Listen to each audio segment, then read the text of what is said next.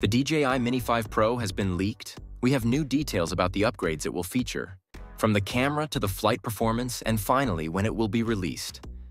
I'll tell you everything you need to know about it in this video. Let's get into it. This is a leaked image of the drone shared by Jasper Ellens. We can see two new sensors up front, right in between the two front optical ones.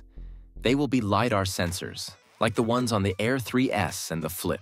This technology allows more precise obstacle avoidance, even in low-light scenarios. Being able to detect much thinner objects, such as tree branches, for example. And so, new autonomous flight modes and better active tracking will surely be enabled, making the Mini series even closer to the high-end drones.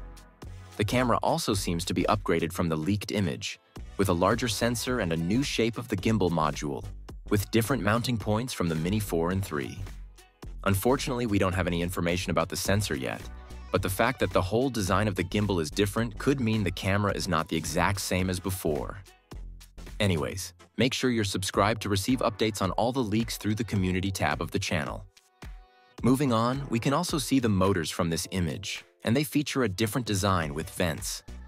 According to Jasper Ellens, they will also be stronger than before, making the Mini more wind-resistant and enabling higher speeds and maneuverability.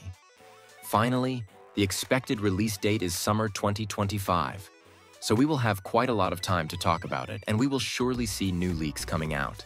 So subscribe to not miss them, and drop a like if this video was helpful.